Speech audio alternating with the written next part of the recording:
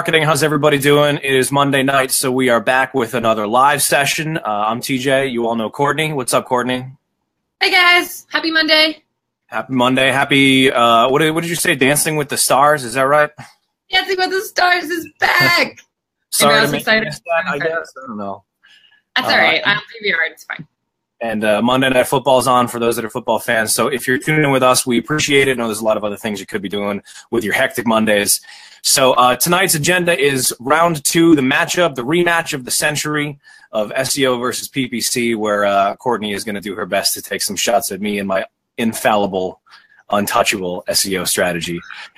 So as Courtney said last week, I'll remind everybody that I'm in on the joke. We're friends. We hug it out when we're all done with this. This is all in good fun to make sure everybody can, see the ups and the downs, the good, the bad, and make your smart decisions about which marketing strategy is right for you. So last week we talked all about why PPC is terrible and Facebook advertising is the worst and you should never do it. And now tonight Courtney is going to, scratch the surface on trying to make SEO look bad or something. I don't really know. So that's what I got. How about you, Courtney? What can you hit me with? Well, first I should refresh everyone's memory that PPC totally kicked butt last week. So you got a tough fight ahead of you today, my friend. I'm ready to box. Okay. That's you. All right. So let's dive in. So I think if I were to ask 50 people, 49 of them would say, "Oh my goodness, SEO is so slow. Who has time for that? I need business now. If I'm writing a check now or I'm putting in time now, I need return now." Can you even pretend that that is not true? Nope. No, I can't. Next question. No, that's absolutely right. If you are a business owner, a real estate agent, somebody who is concerned about paying your rent or your mortgage tomorrow, you need business now or things are going to go badly for you. SEO is not the strategy for you. And I don't know a single SEO out there, a reputable one anyway, who would say different. If they do say different, that's a problem. They're wrong about that. So yeah, no, listen, SEO is not a short-term strategy, straight up. There are some organic things that you might consider short-term strategies, but they would be organic social, probably not organic search, which is, in my book, still part of organic, but it is not part of SEO per se. So, how far we take the organic thing and go down that line, I guess we could fight that out too, Courtney. But no, if you're looking for business and leads tomorrow, then SEO is not the strategy for you. This is a long-term play, and it is recommended for people who are in a place to invest in their business for the long term. You're going to want to have your ads and your funnels and your steady overnight streams of business, have those in place already. Check that box.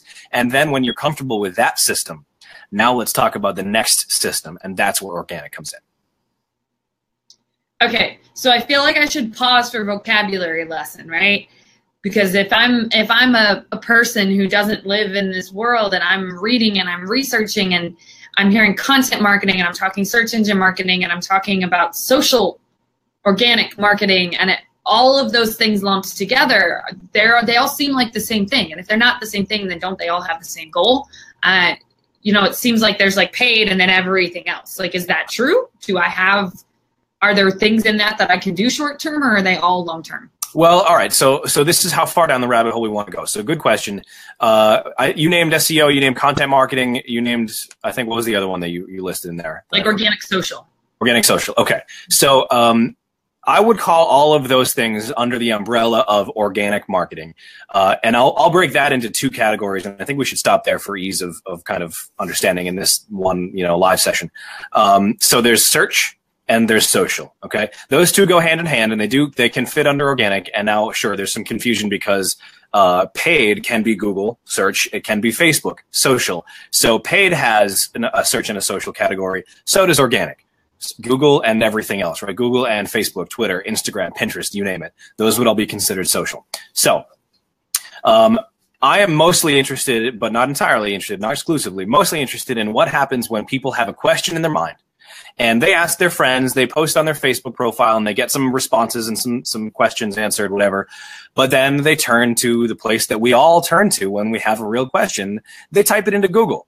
I'm looking for a new house, or I don't understand the real estate buying and selling process, or do I really need a closing attorney, or any number of these questions, Google is how they answer those questions. And Google is going to show someone's website to answer that question. Yeah, they might have what's called a featured snippet where they kind of pull out what they think is the best answer above all of those websites. But sooner or later, they're sending that visitor, that searcher, to someone's website.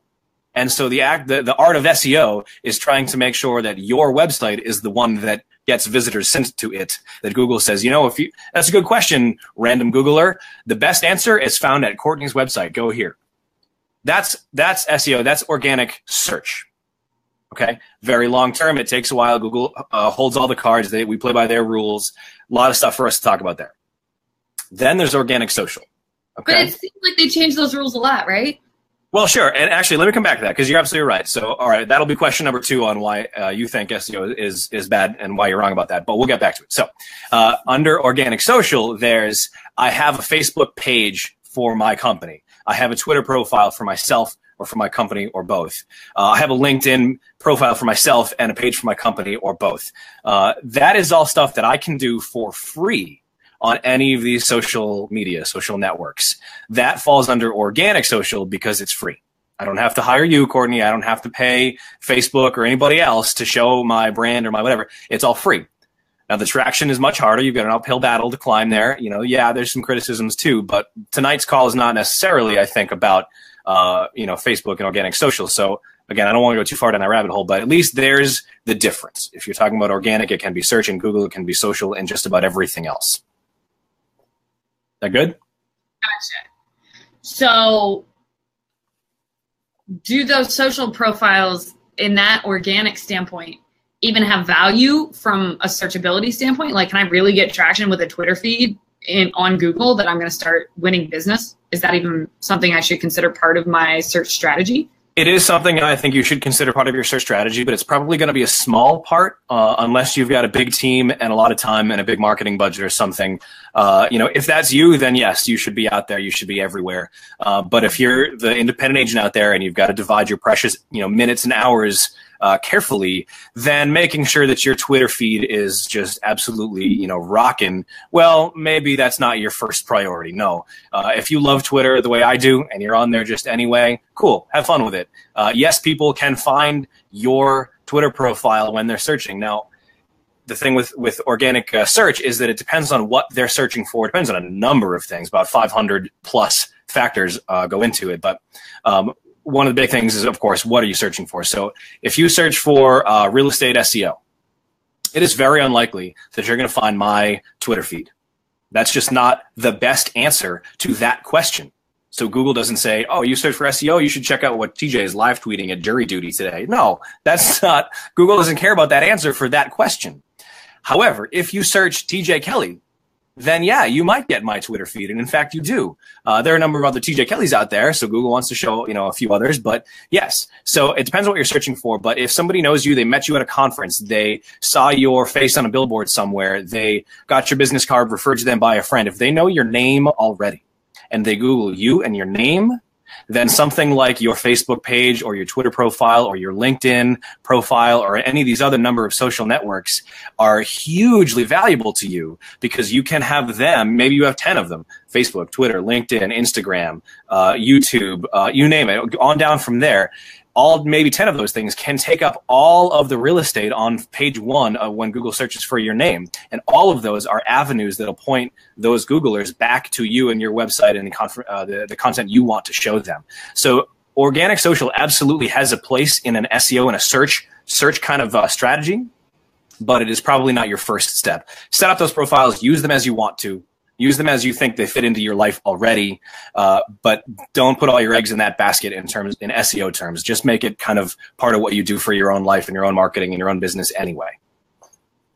Yeah, and I gotta give you a couple points there, TJ, because you hit a couple of my favorite subjects on both the paid and organic side, which is if you've got $10 and 10 hours to invest, you need to establish your short-term priorities and your long-term priorities. Because really none of these strategies are free because if they're not costing you dollars, they're costing you time. Right. So commit to a strategy. If that is, I'm going to own it on Twitter in my market, I'm going to dominate, I'm going to give all of my time and all of my budget to that strategy, absolutely you can build an empire on Twitter. If you want to spend all of your time and your dollars writing, running PPC, whatever that line is, like you said earlier in this call, TJ, commit to a strategy that's going to meet your short-term goals and then layer that with the medium and long-term goals. So that's kind of where this whole duking it out between the two is. A healthy, long-term, sustainable business has both going on, right? Absolutely. Right. So let me circle back to a question that I kind of threw at you in the middle of a thought there. Sorry. Okay. Good grief.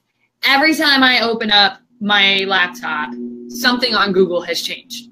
And I know that to be true because something that I was ranking on 2 months ago, I'm not even on the top 10 pages. And you know, if you're not on the first couple pages, you don't exist, right? So what I did was working. Google changed something on me. Now I have to go back to square one. What the heck? All right, so you've hit on two different things there. Number one, Google changes things all the time. You're absolutely right. The second thing that people tend to forget about is that SEO is a contest. This is a race for number one. It is you versus the world trying to be the best page on the internet for whatever that topic is. It is a contest and you're trying to be number one. So if you were number one and then all of a sudden you're now number 2 or 5 or 10 or whatever, it could be that Google changed something depending on how many spots you dropped. But if you dropped from 1 to 2, whoever just took over as number 1 just did better than you did. They're beating you this week or month or quarter or whatever at the race, at the SEO contest. So don't always blame Google and their algorithm changes. You got to make sure that you're watching over your shoulder for who's number 2 and 3 and 4 on that list because they're gunning for you. Absolutely. The old cliche is that you can work as hard as you want to beat me because I'm going to work twice as hard to stay out in front. So there is a lot of strategy there. But the big thing that you're hitting on here is Google changing the rules. So you're right. That's true. Facebook, when they do their ad, strategy and their ad platform and stuff, when they change the rules, they tell you because they still want you to use their platform and they want your money and they want to make sure you can use it effectively. Google, they kind of tell us, but not really. Not really. They announce a couple of things when they are big or when there's like a massive shift and they want everyone to get on board ahead of time. Classic example of this is almost a year and a half ago now. The SEO industry went through what was called Mobilegeddon. If you have a website that was built maybe a couple of years back and a web developer did it for you or something and they called you up on the phone and said, we need to redo your mobile website and we need to do it now. They weren't just blowing smoke. They weren't just trying to get your money. They did that because Google released a massive algorithm update that said if your website is not mobile friendly, then you will not show in the search results at all when that search happens from a mobile device. So on desktop, sure, you might say the same, but if I'm Googling on my iPhone, like, see you later, you're gone unless your website passes this rule. So that's one of the examples of Google saying, you better do this and you better do it now or you're out. Most of the time, the vast majority of the time, they don't say anything of the sort. A couple years back, maybe a couple months back, they updated their algorithm to be incrementally changed. It used to be these big waterfall dumps that every year or so they would push out these massive updates. Now they do it in tiny increments and they do it with machine learning, and it's not even most of the time, not even a human thing anymore. And it's happening on average, like every 18 hours or so, 500 times a year, which comes out to be 1-point-something times a day. So those updates are happening constantly, and there's no way to know when they're coming or what's going to happen to them. And that's true, and there's nothing we can do about it. Google owns the internet, and they own the quest for information, and we just have to jump through their hoops. So you got me there, Courtney. There's nothing I can do except to tell you that the SEO industry knows this. We're ready for this challenge. This is part of why I get out of bed every morning. You can see how animated and fired up I get about this. I love it. So if you're looking to hire an SEO, find somebody who does their homework on Google's algorithm updates, and what's smart today is probably not the same thing as what was smart 5 years ago, 10 years ago, maybe not even 1 year ago, or what will be smart in 1 year from now. There is a huge industry that all we do is talk about what's coming down the line of Google updates. And, hey, was there an update this weekend? I don't know. What do your analytics say? I don't know. What do your analytics say? People like me geek out about this stuff. So Nerd life. There is a light at the end of this tunnel of, of saying, well, it's all a big mystery. Yeah, it is a mystery, but people like me get paid to make sure we can understand that mystery as closely or as best as possible to interpret it for people like you that have no idea and don't want to have any idea. That's part of what I do for a living, Well, and TJ, it kind of reminds me of, I don't know if you were a Peanuts fan when you were a kid, but whenever Lucy would hold the football for Charlie Brown and then he'd come running up to it and she'd just move it, that's kind of what this sounds like to me, if I'm being honest. Like, I learned Facebook ads, except Lucy was being. I learned Facebook ads. I learned one system, and if I can keep up on the system, or I have a good training program that's keeping me up to date, that the football doesn't move. But it's like Google moves the football without telling you that they're moving the football. Or Lucy's like, hang on, I'm about to move it. Hang on. Keep up, Chuck. Keep up, right? Yeah. So, I mean, the difference is, I kind of just inadvertently touched on something else. Okay. So, like, okay, if you learn Facebook ads, you learn Facebook ads. Like, that skill is relatively specific to Facebook advertising. Like, if you learn that platform, that interface, Facebook ads. That's not something I can then go say I can do Google PPC. Like, it's a totally different thing. But with search engines, Google is not the only fish in the pond. So, they are, but they're also kind of not. You're talking about YouTube as a search engine, which it is. I believe it's number 2 after Google, right? Which, ironically, wide margin. Yeah. So, but you know what I'm saying? Like, it feels like finding me on a mobile device seems like what you just said is a separate challenge from finding me on a desktop. It's all of these separate things, and then on top of that, I'm duking it out with the people that are paying for advertising space. Right. Like on Facebook, if I'm paying for an ad, I get placement. Nobody is organically getting that placement from me except their own friends. Mm-hmm. But on Google, I'm duking it out with people that are paying to be on the first page. Like, how am I possibly supposed to compete, TJ? I mean, really. So, okay, you're not supposed to compete with paid ads. Organic results and paid results are just different animals. It is apples and oranges. And, Google has over the years, and by the way, Jason, I see you. No, we're not talking about Bing. You can just delete that comment right off this thread. Thank you very much. You can only talk about Bing if you're in like elder care or like retirement law or something, because the older demographics that get a laptop handed to them that has Bing installed already and they don't know how to change it, they're the only people who use Bing. Okay. Otherwise, it's Google, or I mean, we talk about YouTube, but that's a different animal. So, in actual searches, it's Google. So, what were we talking about? We're talking about, I forget already. I just had to insult Bing real quick, so now I lost my train of thought. Duking it out with the people that are paying for first page placement. Okay, so paying for first page placement. So you got to be careful with that term, because you cannot pay to rank organically. It is impossible. You can pay and hire an SEO to help you build a better quality product that is going to rank better organically. You can pay that way, kind of indirect, but you cannot pay to rank number 1. What you can pay for is to rank above number 1 in the ads. Right. And Google has over the years made those ads look more and more and more like the organic results look. They almost identical these days. There's like a tiny little green box that says ad, and that happens for 2, 3, or 4 results above the number 1 organic result. So there's nothing you can do about that. Not all searches will return ads. Some of them do, some of them don't. Obviously, the competitive ones like real estate in Boston, or mesothelioma lawyer, which is the most expensive PPC campaign you could run on the internet. So that stuff obviously is going to have ads, the competitive things, but sometimes there aren't. So, and we as SEOs and we as organic, consultants, or even just the publisher and the owner of a website that is writing on my blog or has a homepage or something, there's nothing I can do to control whether or not Google is going to run ads against the search query that I want to be ranking for. It is just out of our control. Does that answer your question? Yes. Okay. Okay, but I mean, really. Okay, so not all agents can afford to pay an SEO specialist to handle this stuff. Or they write well and they want to do it themselves. Like, some agents just like to write. It's a thing that they enjoy doing. Maybe they've done it in a former life. It's just something they want to do. Mm-hmm. They push out, okay, so if I'm running a Facebook ad, I put it out. I know within a few days if it's working or not, it needs adjustment. I write something with the intention of SEO performance. Mm-hmm. Even if it's right, it's not going to do it may not do anything for a few months. how am I possibly supposed to know if it worked if I have to wait months to do it? So then I go to write my next post. How do I know what worked and what didn't? Like that, again, with the football, like, I don't know. So, all right, this is not just semantics, so forgive me for this. But you just said, how do I know if it's working?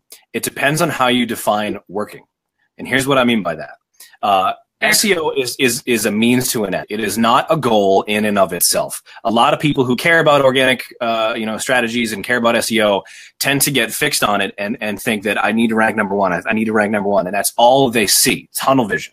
Well, all the rankings in the world do you no good if nobody's clicking on your result because it just doesn't answer their question, or once they get on your page, there's no call to action, there's no contact form, there's no click here button. There's no way for them to now become your customer. That, by the way, is called conversion, where I go from being an anonymous visitor into a lead that I've now given you my name, phone number, email address, whatever it is. All the traffic in the world is meaningless if those people don't convert. So I'll get back to conversion in a second, but how you define is it working? Well, the first step, it is the first of many, but the first step in organic strategies overall is traffic. Are people arriving at this page or not? Right. So in order to find that out, I first need to, if you hire me as an SEO, I hire my company to do some work for you and your real estate agency or your independent agent, whatever it is. First thing I need to know is, do you have Google Analytics running on your website today? Yes or no? Or if not Google Analytics, then some of the other competitors, but that's the big one. Okay, if you do, how far back does your history go? I need to see it. I need to see what kind of traffic you have today. What does, September 18th look like in 2017? What did it look like last year, the year before that? Line up the same year over year type of metrics. So once I know that, I'll know if the work that I'm doing for you is starting to move the needle and your traffic graph is starting to trend up. Okay. But if you bring it back to your question, you asked about, I publish one thing. I write a blog post because I used to be a writer or like writing, or I want to do it myself and not pay an SEO, and whatever the case may be. If you put that stuff out, the first question is, are people visiting that page? Okay. So they don't have to arrive at that page by way of Google. They can arrive at that page by way of organic social, paid social, your email campaign. If you're sending this out to people, there are a number of ways that you can drive traffic back to that blog post or your Instafarm page or whatever the case may be. So in SEO terms, I realize that I as the SEO can't take credit for traffic that arrives at your blog post because you emailed it to people. That's not SEO. It's organic because it's free, but it's not SEO. So again, where do we draw the line and how do you define working? So step one is, are people arriving at this page? And one of the questions, in fact, you asked me this question a number of months ago now, Courtney, is if there's a huge spike in traffic to a blog post or a page on my website, does that in and of itself help it rank better? Does traffic improve ranks? And the answer is not necessarily. It depends on how that traffic arrives there. So if I'm buying ads in Google or Facebook or something else and driving traffic to that page, doesn't count. If I'm emailing it to people and they're clicking on a link in an email, doesn't count. If I post it to my Twitter or my LinkedIn or something and they click on it from another social, doesn't count. The only reason traffic would count to help with your SEO is if that traffic comes in through Google. So I've kind of contradicted myself here, but I do it on purpose. You need to be driving traffic to these pages through any number of ways: email, social, paid, organic, whatever. And SEO just has to be one of them. You have to be writing this material in such a way that it is going to check the SEO box in addition to converting visitors once they get there and getting opens when you send it out in an email and getting clicks from your Facebook page. There's all these different criteria that you have to hit, and SEO is just on that list. It's one of the things you need to be concerned about, but it is by no means the only thing you need to be concerned about when you're writing that blog post. Yeah, I want to rewind and just restate that, because I think there's a lot there. I asked it sincerely of you a few months back, because yes, I kept seeing contradictory answers to this. And when I talked about it, I've seen it more supporting your response to it, which is traffic to your website is always a good thing, but you're not building SEO juice by paying for traffic. Correct. So if I'm buying it, I write this amazing blog post and I'm like, everyone needs to read this. This is epic, right? But some of those things take you weeks to write properly. You buy it, you pay, you boost a post, you whatever, you're Google paying even. you're paying on Facebook, you're pushing it out on your blog, you're pushing it out in your email campaigns, whatever it is that you're doing that's generating that traffic. As far as your organic rankings on Google, that other traffic is not benefiting you from, it's not giving you to improve your ranking. Because I see agents in groups sometimes tell each other, run some ads and drive some traffic to it. That'll make Google happy. Okay. So I don't think, from my understanding, you're saying that that's not true, right? That's correct. It's not true. So if I run ads or whatever just to show a spike in traffic, thinking that will have a direct impact on my ranks, no, it will not have a direct impact on my ranks. It may very well have an indirect impact by way of people continuing to like retweet it or share it out on their Facebook, and now that just drives more traffic. And all of this in SEO terms comes back to are people linking to your blog post or your page or whatever? That has a direct impact and a big one. If they publish their blog post and they link back to yours, huge. And the second thing is if they hear about it in a group and they're like, oh, what was that thing? I forget now. And they start to Google it and they find it in Google and they click on that. That will have a direct impact. It's a small one. Click-through rate in Google does have an impact. It's kind of small, not nearly as big as links.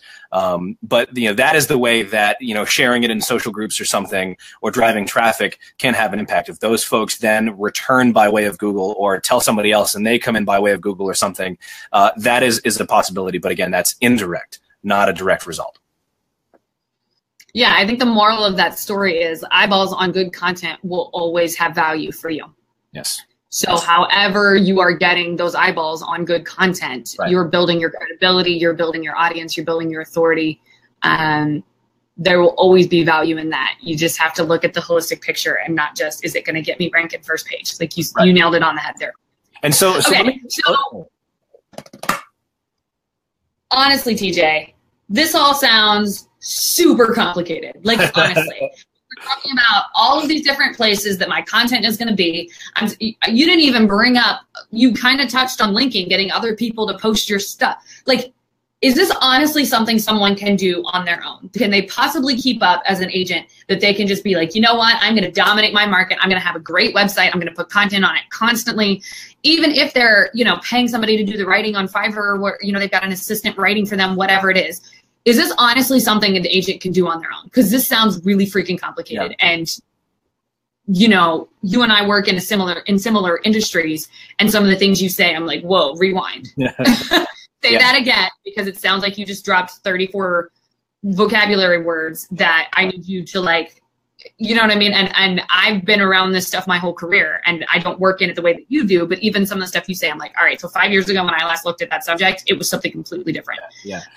It's honestly something an agent can take on themselves and actually see any production from. I mean, really. Question, and guilty as charged, it is super complicated. You're absolutely right. But the answer to your question is yes. This is something that an agent can do on their own. Now, it is not something that an agent can do on their own if they are also door knocking and cold calling and holding open houses 2 or 3 times a week and managing their own Facebook ads and trying to shoot their own videos all the time. If you need to focus on one thing and set up a system to do it well and max it out before you can move on to the other things. So if you're already dividing your time between 2, 3, 4, 5, 6 other marketing avenues that have your focus and your attention, then no, you will not have the amount of time and focus that a successful organic marketing strategy really requires. Let's be real about that. So if you are the kind of person who says, you know what, ads are important and I see the value, but I'm not that good at it, or I don't really like it or something, which by the way is how I feel. I recognize the value, but it's just not for me. I would way rather hire her to do it for me. So instead, I'm going to focus on the things that I like. You've said this a number of times. If you like to write, write. If you like to take video, take video. So in my case, if you're the kind of person that likes to write and thinks that SEO and organic is for you, great, let's talk. Here's the thing you need to be doing. All the time that's blocked out in your schedule. I know you're big on blocking out time in your schedule to do these things, right? Mm-hmm. Right? I know you are. Mm-hmm. So I'm talking to agents now, Courtney. No, I'm agreeing because they should be. Yeah, you find the time to do it. And in this case, you're going to be, we've talked about having a content calendar. Plan ahead. It's September right now, so I'm already writing about Halloween and Thanksgiving, right? We've got this calendar in place. So you're dedicating an hour a day or 2 hours on Sundays if you're not doing open houses or whatever the case may be. You find some time to just chip away at it.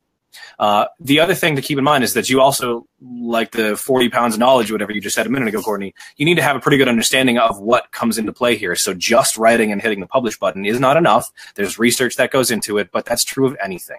That's true of how to light yourself properly to take a good video, or where to buy the best boom mic, or, you know, how to run a Facebook ad campaign.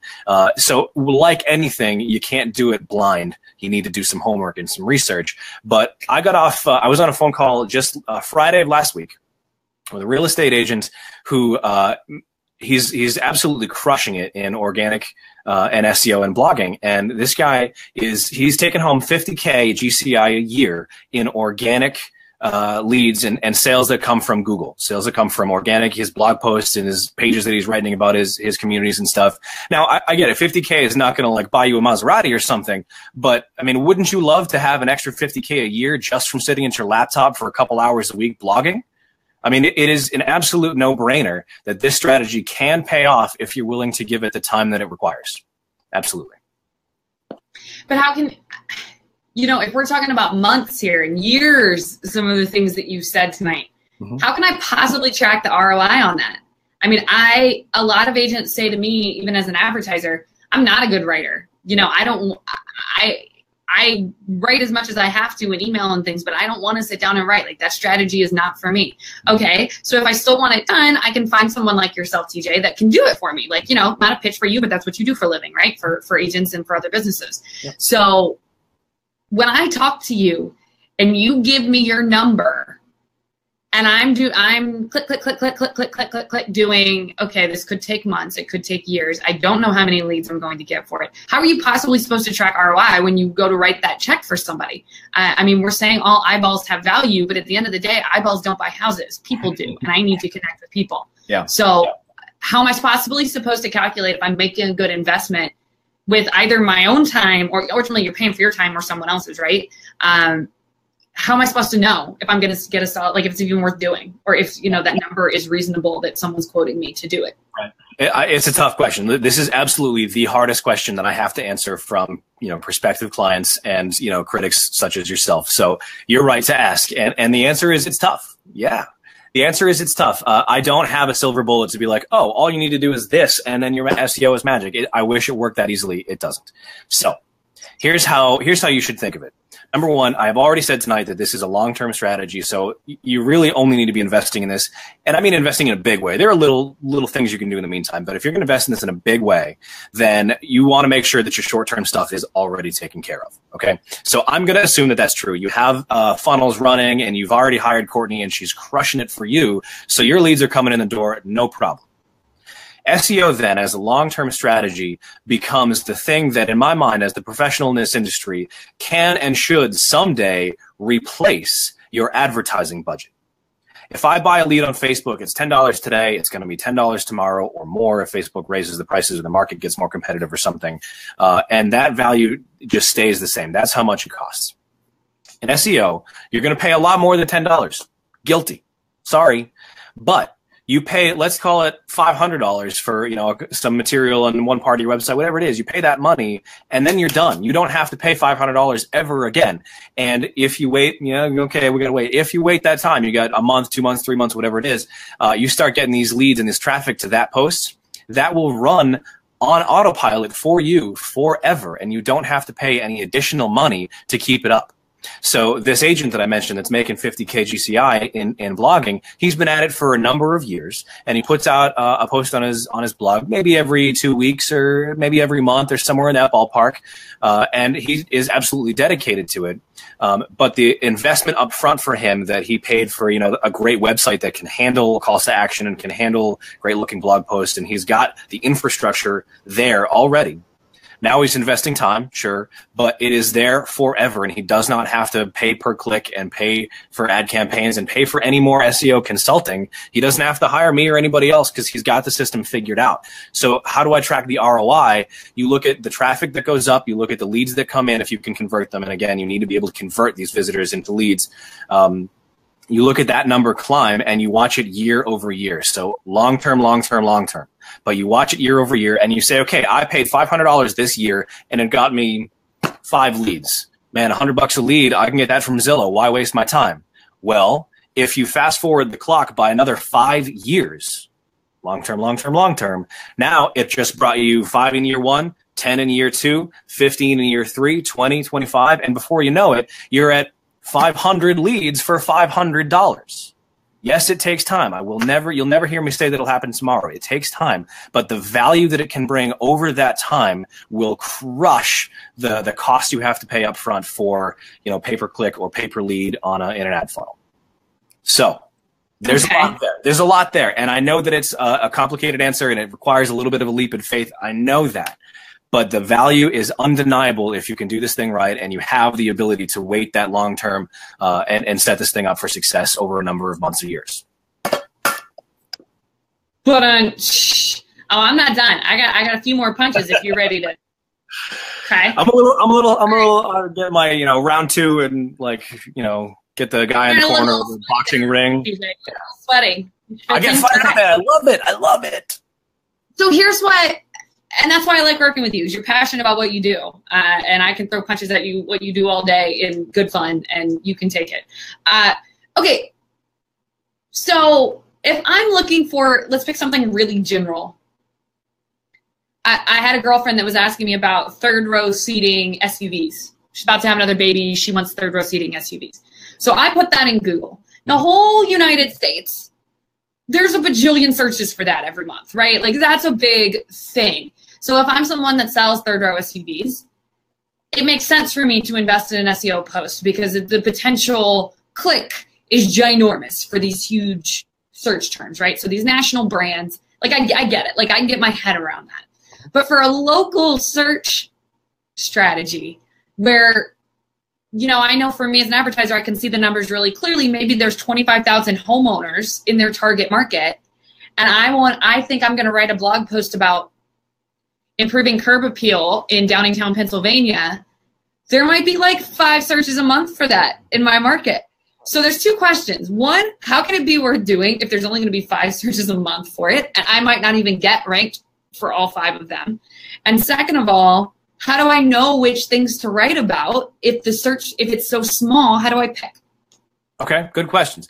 So search volume, the number of times that a certain query gets searched for in a month, is a known metric. We don't know in specific terms because Google likes to kind of withhold that.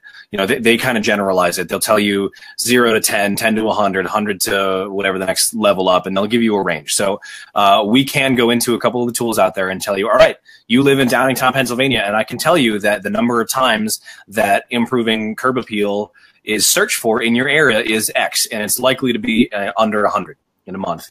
It's pretty rare that you find something that's 0 to 10 or 1 to 10 or whatever the number is there. That would be like improved curb appeal on multifamily home on X street in Downingtown, something that's really, really long and specific. That is going to have an incredibly low search volume. But the low search volume stuff doesn't scare me. And in fact, it's one of the cornerstones of a good SEO strategy for local markets like in real estate. And the reason for that is you don't have to have an overwhelming search volume, especially because we don't think in what's happening this month. We think in what's happening long term, what's happening this year versus last year. Okay. So if it's 100 a month, or maybe it's even 50 a month, that's a pretty good number at the end of the year that 600 people just search for your thing and you rank really well. So the other thing that's important to remember with a low search volume query is that most people think like you just, you just said a minute ago, and they think, well, I'm here. Hiccup. There we go. We back? We're back. Pickup. Okay. So most people think if it's low search volume, then it's not worth my time to invest in, and therefore it's also likely to be low competition. You're going to have a really easy time outranking everybody else when you write about a topic like this. So the odds of you ranking number 1 are very, very good for those type of searches. So if I were to tell you that there's 600 people that are asking a very specific, very pre-qualified sort of a question, and either you're going to answer it, or your competitor down the street is going to answer it, or maybe somebody like Zillow is going to answer it, and you have a pretty easy, low-hanging fruit sort of an opportunity to make sure those 600 questions are answered by you instead of your competitor. Wouldn't you want to answer those questions? And hopefully the answer is yes. And so that's where writing these really low search volume, low competition SEO posts comes in handy. Okay. So the other kind of leap that goes up beyond this, and stick with me because this is where it starts to get a little complicated. One of the big factors in SEO is inbound links. We already talked about this. If people are going to blog about you or link back to you, or if you get covered in a local newspaper or something and they're linking back to your website, huge for SEO. Okay. Those are backlinks. Those are links back to your website from other websites. There's also interlinking, which is links from one page on your site to another page on your site, just within your website, pages that all kind of link back to each other, okay? The higher your page ranks for a given search query, the more weight any link on that page is given in Google's eyes.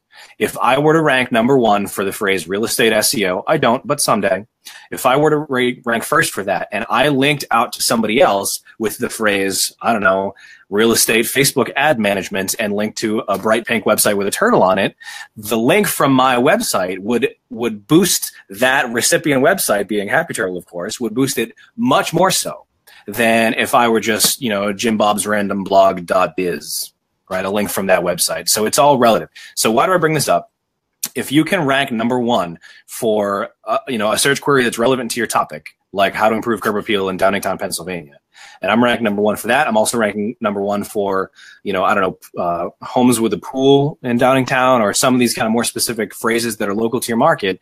The links from those blog posts are now going to help the other pages on my website continue to rank higher and higher and higher. So every one of those blog posts that you rank, that rank really easily because they're low competition, are now have an indirect benefit in ranking Downingtown real estate and homes for sale in Downingtown and the big kind of money keywords. So ranking #1 for these smaller phrases has a direct impact in that you've got 600 people a year coming to you for an answer that they're motivated, and it has an indirect impact helping you rank even better and better and better and better for the big money things that everybody wants to rank for that are high competition. So there's a win-win on this thing. It is a little bit of a stretch. I know SEO is complicated, but it's a win-win on both sides of that coin. All right. So I think there's two things I want to say in summary on this, TJ. And obviously it's your battle, so you can wrap up here. I think a big takeaway here is that both strategies that we've talked about in the last 2 weeks have a lot of value, and they have value in a very different way.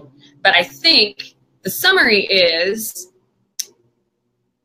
invest in education, invest in skills, or invest in someone else's education and skills, and do it right. Because no strategy that you give 5 minutes to is going to work for you.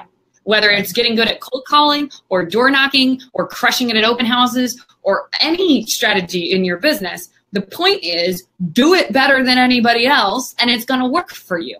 So if you're feeling overwhelmed, like you don't have time to do anything, then you need to pick an opportunity to outsource that to an assistant, to someone in your market center, an outsourced agency or service provider of some sort. Like, if you don't have time to do it, that's fine, but don't do it for 5 minutes and expect to get any results for it, because that's not how it works. There's people like TJ and myself that spend all day, every day, and money and hours, and I'm a full-time Facebook advertiser, and I spend probably 5 to 10 hours a week on personal training to keep up to date and keep current and keep my skills fresh. Like, you can't expect to just throw dirt at the wall and something to stick. It's not going to happen. And the second takeaway is, and gosh, I feel like there's a theme that's brewing in Rate My Real Estate Marketing, TJ, which is make sure your real estate agent website does not suck. Make sure it doesn't suck. Get a good website. They are not that expensive anymore. Now, I know 5, 6 years ago, almost 10 years ago now, that I first started working with realtors, to get a good website, you were paying somebody $5 to $10 grand to build you a custom WordPress website. And every time a new something rolled out, you had to get it updated, and you were spending money and then spending money and then spending money, and it was a nightmare. Just doesn't have to be anymore. There are plenty of good website providers. At the very least, make sure the thing looks good. It's an investment in your business. It is a 24-hour salesperson for your business. So whether you are driving traffic there through organic social, email marketing, putting it on your business card, putting it on your sign, paid advertising, search engine, whatever you are all roads lead to home, and that home is your website. And if it is terrible, it may not be gaining you business, but it is probably almost certainly losing you business because it is crappy. That's not an endorsement for any particular product. There are a lot of good ones out there, and TJ and I will be happy to share who those are with you if you want to engage with us on our group here. Just make sure your website doesn't suck, because no matter what strategy you are using, if it's not helping you, it's definitely hurting you. Yeah. So just make sure your website's not terrible. Whichever person you're talking to, we're going to make that statement to you. If your website is terrible, go take your $150 a month first, get a decent website in place, and then come talk to us. And I probably have that conversation 5 times a week. You could be wasting money, like big time. If you are running SEO campaigns, Facebook ad campaigns, whatever the case may be, and people land on your website and they can't use it, it doesn't load, they can't find contact information, whatever the problem is, you just wasted all that time, money, and effort trying to bring that traffic to your website. So, I mean, I can't think, like I said, the first question I need to ask people is, do you have Google Analytics running? Maybe I should have said, what's your website and does it work? Maybe that's question number one. And then we'll talk about things like Google Analytics and whatever else, we'll need to do. You're absolutely right. If you can't convert, then traffic is useless, however you get that traffic. And not being able to convert, that's our new big reasons is your. That's our new catchphrase, TJ. Eyeballs don't buy houses. People buy houses. Yeah. I think that's going to be like our new tagline on the group. All right, man. Well, we went long tonight. Apparently, it takes a lot of time to be able to defend search engine marketing. I mean, it took you like 20 more minutes to get to your point than me, so it must be harder. So I'm just saying. Hard is not bad. Harder and better. Man, and I think it's really important information for agents to have, so that if they're choosing a strategy, they really need all the information. And of course, TJ and I myself are available to you as you're doing that research process. Please don't be afraid to pick our brains, because we're here, and that's why we are working in this group, is because we really like helping agents out. I will get all flush and red in the face for you next time. Give me a call. I get animated about this stuff. I love it. I love it. I love it. Are you sure you didn't just put on a little bronzer before this call? Bronzer. You know how red I'm whiter than my shirt. I know you can't tell right now. All right, man. Well, I think we should call it a night. Thank you guys that were hanging with us. We are always so happy you're hanging out with us. And Jason, thanks for the comments, guys. Appreciate it. Absolutely. And come pick our brains whenever you need us, folks. We're here. Good night.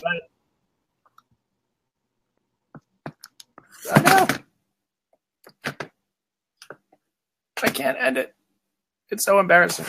Hey, everybody. This is me struggling to end my broadcast because my computer